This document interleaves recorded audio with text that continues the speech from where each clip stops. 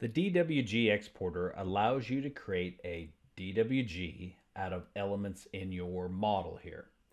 So for instance, we can create a 3D DWG from all the data I have shown on screen here, or we can create a 2D DWG.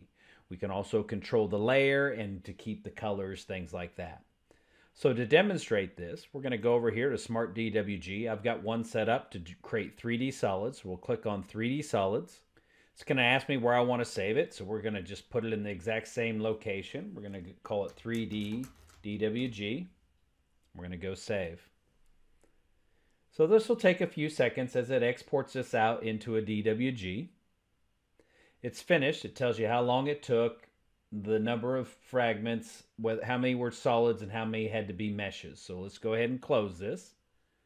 Now we're going to go ahead and open this up into AutoCAD. So as you can see, I just opened up this drawing in AutoCAD. So there it is. You can still see all the colors in here. Let's go ahead and change the view of this. And let's go ahead and change this to say shaded. And now you can see this is the 3D DWG that I exported out.